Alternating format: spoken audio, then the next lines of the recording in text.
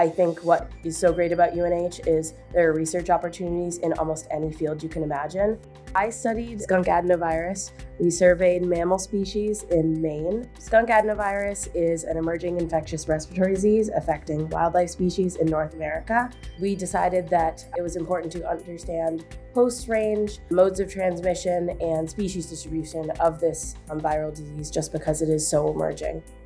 I have not done any of this kind of work before, working benchtop in a lab, going out and doing necropsies, taking in samples, and doing a lot of data analysis. I've gotten to explore a million different aspects of research that I never thought I would get to explore as an undergraduate student, and I've gotten to meet a lot of amazing people along the way.